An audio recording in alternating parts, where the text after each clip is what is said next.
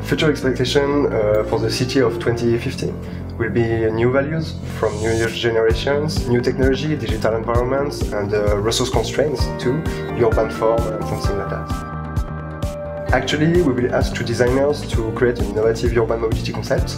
So we are expecting product design concepts, transportation, individual transportation or collective transportation. To use the 3D experience technology and some future innovative technologies, and to think about what will be the future way of doing design.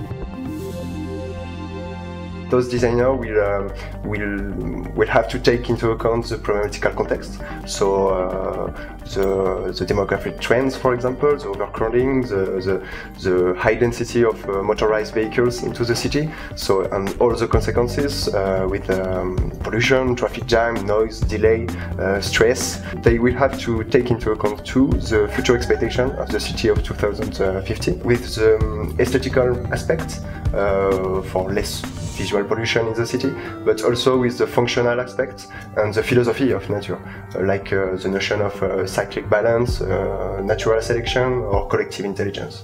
By using some innovative technologies, for example 3D sketching, organic shape design and pattern, virtual reality, to think about what will be the urban mobility inspired by nature in 2050.